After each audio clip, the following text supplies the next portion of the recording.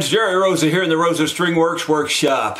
Just came in from cutting about 3 more trailer loads of wood. It's, I think, March 2nd, 2019, and 3 more trailer loads will last me about 3 more weeks if the weather's not too bad. It's about right, a trailer load a week, and that's if the weather's reasonably mild. It's a trailer load about every 2 days if it's really cold. Just got this in, and you know, I've learned not to say this is a simple one, but this should be a simple one. It's a broken neck right here. You can see the crack, I think, in the, and it's, I don't want to pull on it too much, but the strings have been loosened up already.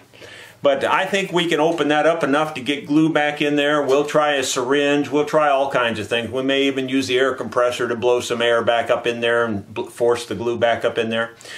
So hopefully we can do that really quickly and send another instrument down the road.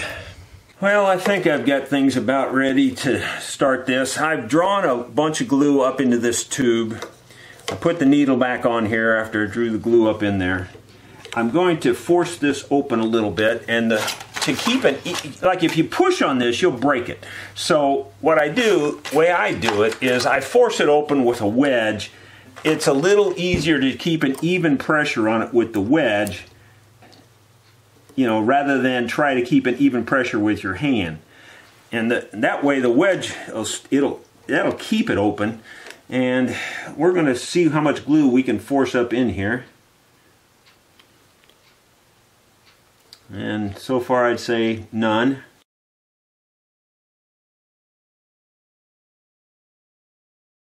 Alright, that's not working too good. I got a better idea.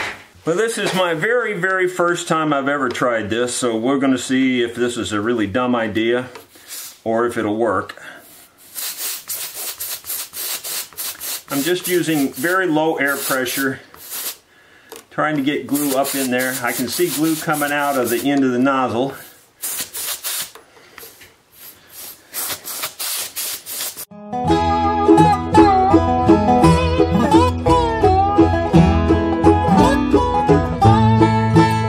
Well, I changed my whole life. No more corporate strife.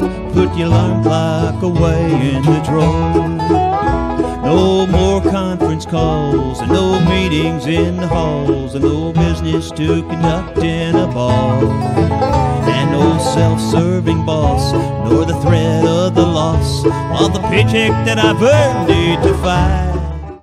Well, this worked better than I was expecting. I didn't think I was going to get glue penetration, but it looks like it's penetrated all the way through. I think you can see it coming out inside in there.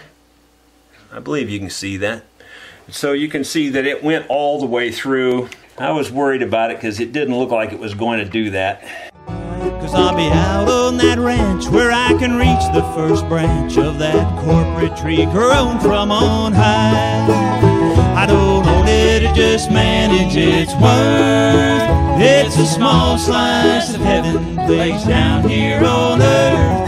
Care for his trees. Actually, he said he had a new set in the case, but I figure why not just save these. I don't see any reason why we'd have to change them right now. His son, I don't own it, I just rent it from. I think we got her cleaned up pretty good. It's probably going to squeeze out again whenever I put the clamps to it.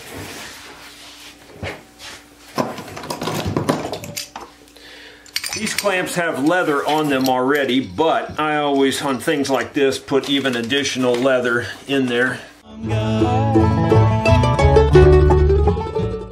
Yeah, that's really doing a good job there. You can see the squeeze out, and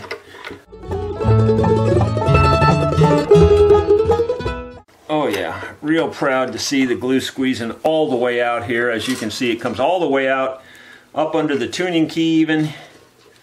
So it definitely penetrated. I was concerned that it was penetrating, but using the pressure of the glue bottle worked better than the syringe in this case. I tell you, I have almost no luck with syringes. I know everybody talks about how wonderful they are, but doggone it, I've tried them a bunch of different times, and I have had success with them, don't get me wrong, but it's been limited.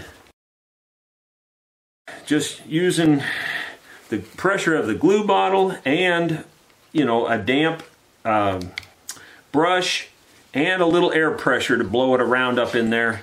That worked perfectly, just worked perfectly. I'm going to get some more clamps and find some ways to clamp this yet too.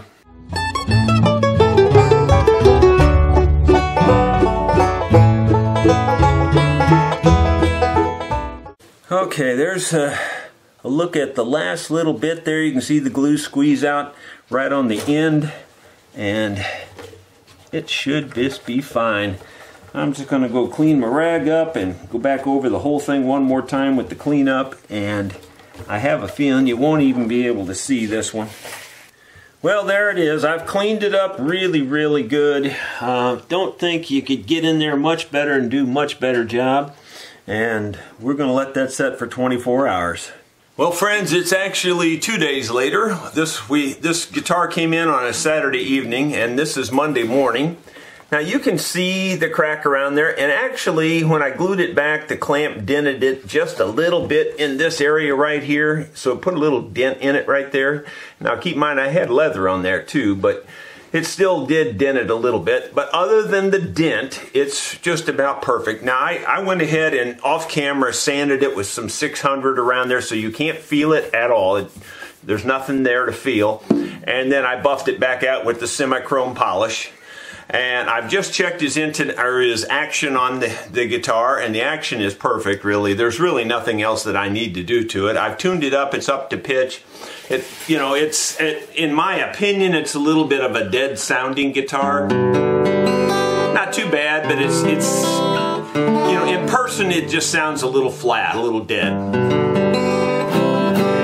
But it's not a bad guitar, and what he doesn't know is that I'm going to surprise him and give it to him for free in terms of the work. I'm not going to charge him anything. And the reason is he's a college student, and he told me that he's a psych major and he plans to pursue a career in music therapy with young children. And I figure that's a noble cause, and a noble cause deserves a break every once in a while. So we're just going to give it back to him and not charge him anything. Thanks for watching.